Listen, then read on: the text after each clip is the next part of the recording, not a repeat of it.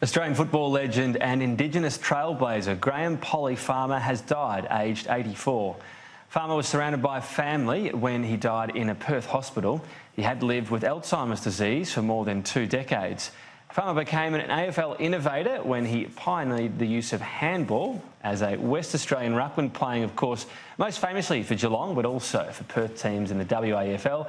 He played 356 games, earning his place in the Australian Football Hall of Fame. And he achieved his sporting success despite suffering a severe bout of polio as a child, which stunted the growth of one of his legs.